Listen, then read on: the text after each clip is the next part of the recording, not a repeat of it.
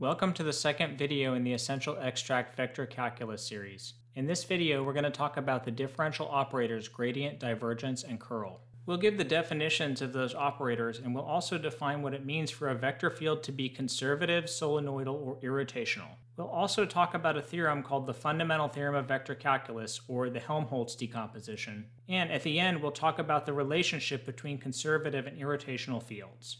If you're following along in the vector calculus handout, what we're going to be talking about is what's covered in the top right-hand corner, together with some of what's covered in the section about conservativity and independence of path. We're not going to talk about independence of path in this video. That's going to come in a later video. But what we're going to talk about in this video is going to lay some of the foundation for that discussion. I also wanted to mention that a lot of the notation that I'm going to be using in this video was explained in the first video. So if you have any questions about that, you can try going back to the first video and see if that helps. Okay, let's go ahead and get started. The first operator on our list is the gradient operator.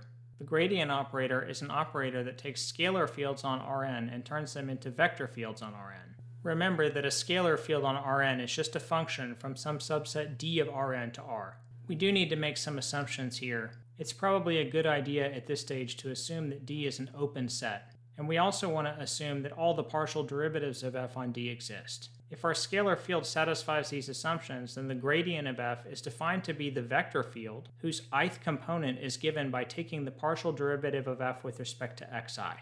The symbol that we use to denote this function is upside down delta f. And just to make sure that you understand, this function takes as its input a point in the set D, which is an n-tuple of real numbers, and it outputs a vector in Vn whose ith component is given by the partial derivative of f with respect to xi evaluated at that point. I'll give you an example in just a minute to make sure that we all understand the definition. One important significance of the gradient operator, which I'm sure that you know if you've taken multivariable calculus, is that the gradient points in the direction of maximum increase of the function. In other words, if you're at the point x1 to xn in D, the vector that you get by evaluating the right-hand side of this function points in the direction of maximum increase at that point. There's another common notation for the gradient. Some people also denote it by writing grad of f.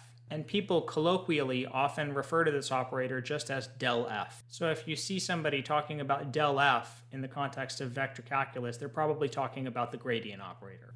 Before we go on, although we're not going to be too concerned with this, I do want to tell you briefly what the definition of an open set is. An open set in Euclidean space is a set like the one on the top left here, with the property that, for every point in the set, I can find some ball around that point which is completely contained in the set. Another way to characterize open sets is that open sets are sets which don't contain any of their boundary points. If you look at the three sets on the bottom here, you can see that in all three of the examples that I've given on the bottom, there are points on the boundary which don't have the property that I described above. On the other hand, all the sets on the top do have this property. It's also worth pointing out that no matter what n is, Rn itself always satisfies the definition of being an open set. As promised, now let's look at an example. For the example, let's take the scalar field in 3 dimensions defined by f of xyz equals 1 over the square root of x squared plus y squared plus z squared. This function is not defined at the origin, so I have to throw that point out of the domain of definition. But the resulting set D is still an open set. We're not going to worry too much about details like that as we go on. I'm just pointing it out since we just talked about open sets. Now let's try to compute the gradient of this function. Remember, the gradient of this function is going to be a vector field. In other words, it's going to take in a point xyz from the set D, and it's going to output a vector in V3. The first component of this vector is going to be the partial derivative of f with respect to x. The second component is going to be with respect to y, and the third component with respect to z. I'll leave it for you to compute those partial derivatives, but when you do so, hopefully this is what you'll get. I just want to clean this answer up a little bit because this is an example that I'm going to use again in a few minutes. Let's write x with an arrow over it for the vector xyz. Then the length of x is the square root of x squared plus y squared plus z squared. So the denominator of each one of the components of this vector field is the length of x cubed. From that observation, hopefully you can see without much trouble that the gradient operator can also be written as 1 over the length of x squared times negative x divided by the length of x. In case you're wondering why I'm writing it this way, I'll try to explain in a few minutes when we do our next example. Vector fields like the one that we just saw that can be written as the gradient of a scalar field play an important role in this subject. If a vector field capital F can be written as the gradient of a scalar function little f, then we say that the vector field is a conservative vector field. and we also call the function little f a scalar potential for capital F. Before we move on, let's look at an important example from physics. If you've taken basic physics, then you probably know that given two point masses, big M and little m in space, the gravitational force exerted on little m by big M is inversely proportional to the square of the distance between the 2 points. Also, of course, that force has a direction. It points from the point little m to the point big M. We can record this as a vector field on R3. The force acting on the point xyz is the product of the masses of the objects times the gravitational constant divided by the distance squared between the 2 points times a unit vector pointing from the point x to the origin. Here I've chosen my coordinates so that the point big M lies at the origin. Now hopefully you realize why we left the final example the way that we did. It turns out that this force is the gradient of the function little f given by little m times big M times the gravitational constant divided by the square root of x squared plus y squared plus z squared. The proof of this is just the computation that we did in the previous example. To put this in the language that we defined on the previous slide, this calculation shows that the force of gravity is a conservative force. This has important physical consequences, and it's not an isolated result. We'll talk about some of the consequences of conservativity later on in this video and also in some of the later videos.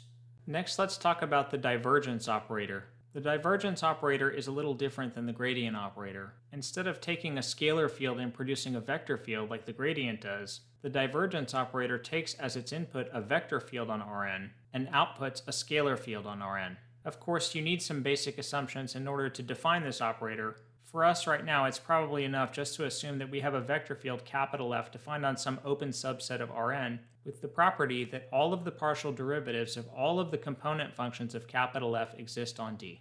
In order to make the definition, I've labeled the component functions of capital F as little f sub 1, little f sub 2, ...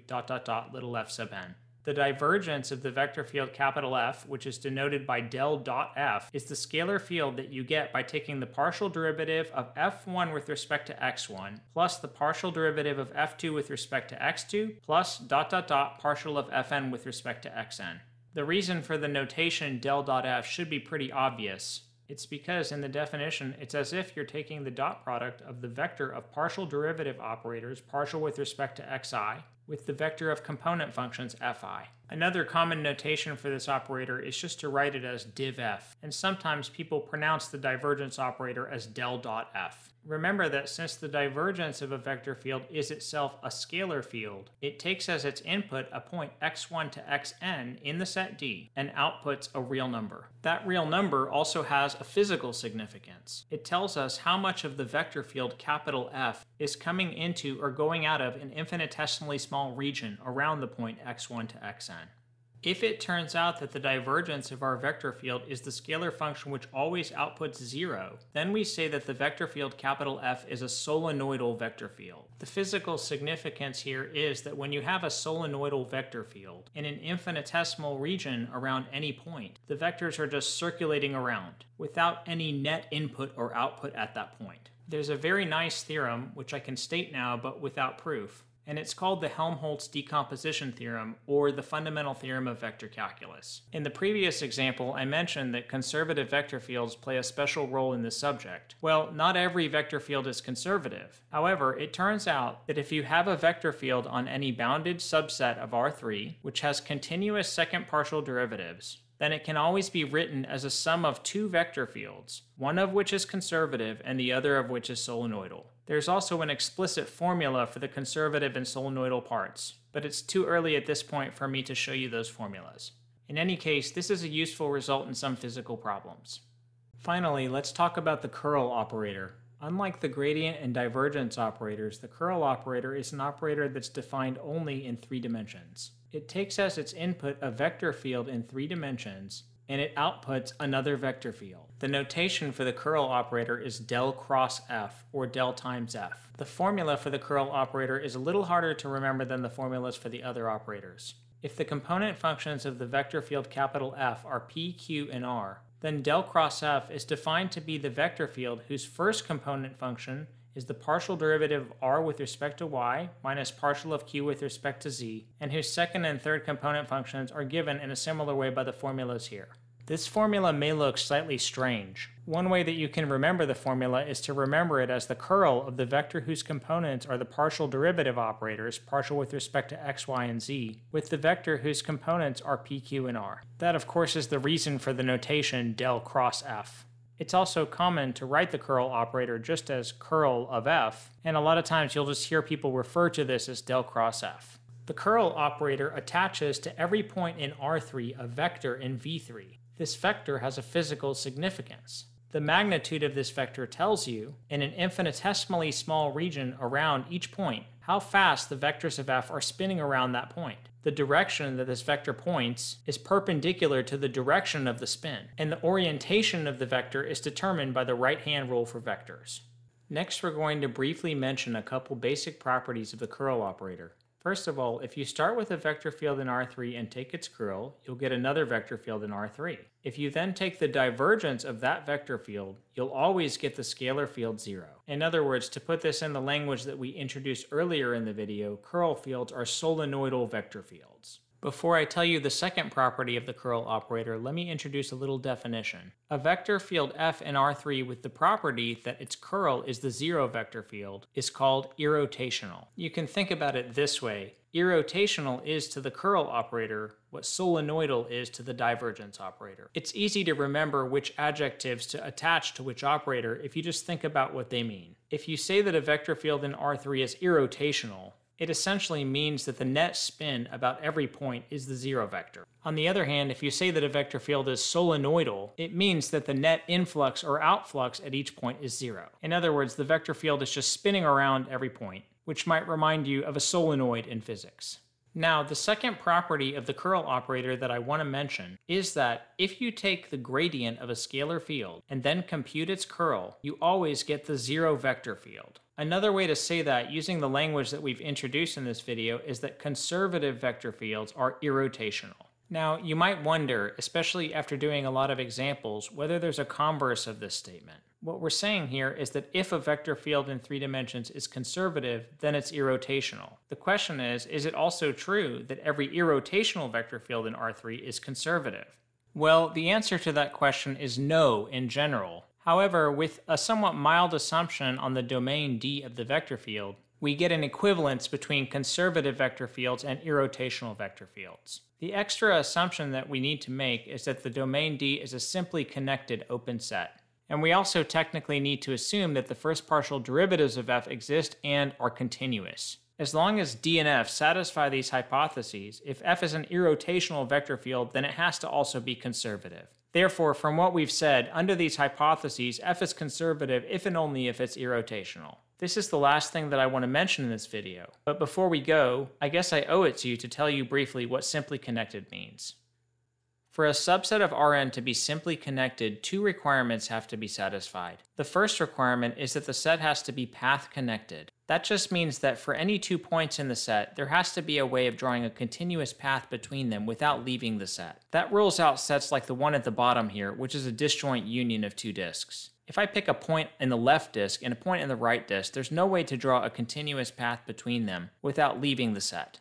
The second requirement that has to be satisfied is that if you have any closed loop in the set, you have to be able to shrink it down to a point without leaving the set. That essentially means that your sets can't have any holes in them. In the first 2 examples in the bottom here, if I had a closed loop that went one time around this hole or one time around either one of these holes, there would be no way to shrink it down to a point without leaving the set. Even if I just took R2 and removed 1 point from the middle. If I had a closed loop which went one time around the origin, there would be no way to shrink it down to 1 point without leaving the set. The 3 sets at the top here are examples of regions which are simply connected, because they satisfy both of the requirements that I just mentioned. The definition is the same in any number of dimensions. But just to make sure that your intuition is correct, let's look at a few more examples. These are all examples in 3-dimensional Euclidean space. The example on the bottom right is not simply connected because it doesn't meet the first requirement that I mentioned. It's not path connected. The example on the bottom left is path connected, but if I have a loop that goes one time around, you're not going to be able to continuously contract it down to a point without leaving the set. Therefore, this is also not a simply connected region. The region on the top left, which is supposed to be a solid sphere in 3 dimensions, is a simply connected region. Similarly, all of R3 is also a simply connected region. Here, however, things are a little bit different than they were in 2 dimensions, because even if we remove the point at the origin, the resulting set is still simply connected. If we have any closed loop in this set, we can always shrink it down to a point and just avoid the origin. That's all you really need to know about simply connected regions for the purposes of these videos. That's the end of this video. Thanks for watching. Next time we're going to talk about parametrizing curves and surfaces by vector functions.